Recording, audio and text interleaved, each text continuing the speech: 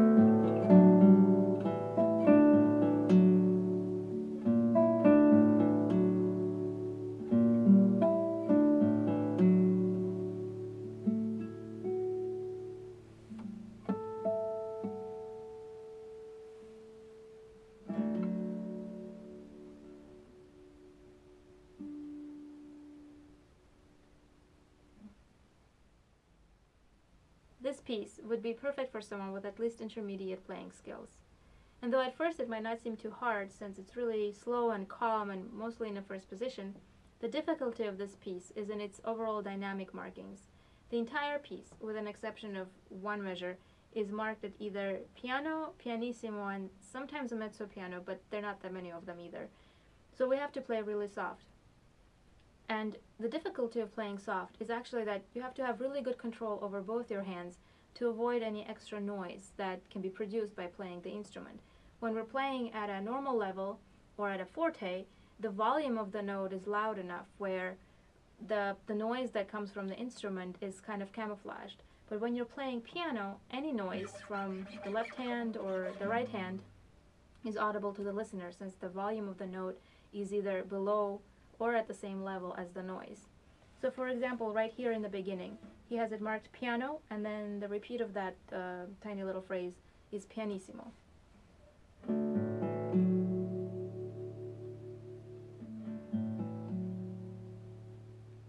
So you have to be very careful, even doing this. If I just take off this too soon, or I don't take it off completely vertically, the squeak will be audible here. And playing it again, the string is vibrating and I have to play that bass note.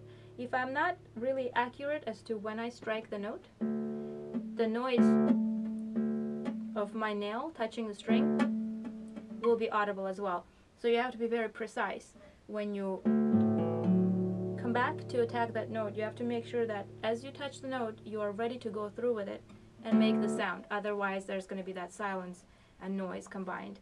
And when you're playing mezzo forte or forte, that might not be so noticeable since the notes are so loud. But here, every little sound will be heard by the listener. So that makes it difficult. The other part is Dyens is very, very detailed in exactly what he wants. And since he's a composer and a guitarist, he knows this instrument inside and out, so he knows all the effects.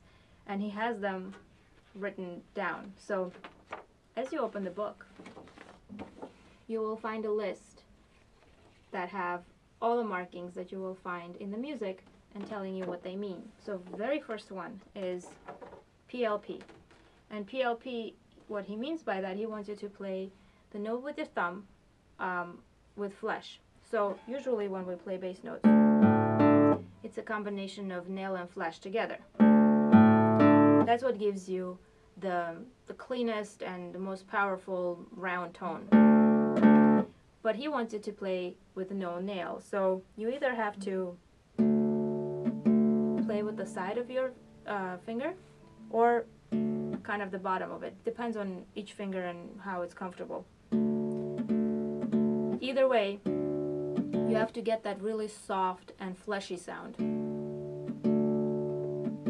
And he has them marked throughout the piece, so you will come across bass notes with PLP written, just like, for example, at the return of the A section, he has.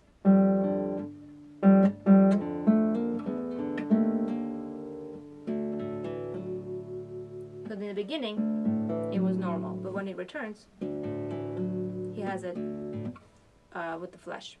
And there are markings like that all over the music. The actual music itself too. The music is half the page, and footnotes are almost the other half of the page. So you will encounter little letter markings which will tell you exactly in the footnote how to play that exact section. So an example of that is here in the very beginning.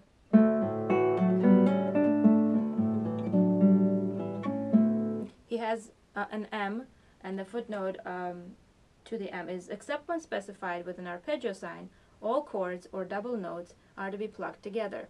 So right there he tells you not to do this. He wants them together. And whenever he wants them separated, he actually has a squiggly mark for the arpeggio. The other mark is footnote N, and that one instructs you to play that note with rest stroke. But it says, note played with rest stroke, but not necessarily forte nor accentuated. So there, it's so detailed. So he wants you to play rest stroke, but he doesn't want you to play it too loud. And all of the instructions are like that. There's one for harmonics. He wants to make sure that all the harmonics are very clean. And actually, speaking of harmonics, at the very end, there was one change that I made when I played it. He has the harmonics marked here.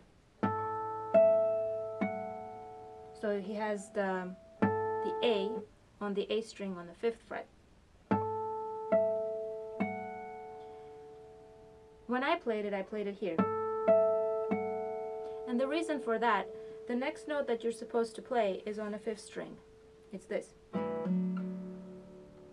And when you're playing the harmonic on the 5th string, he has all these legato lines markings that tells you that it needs to continue ringing.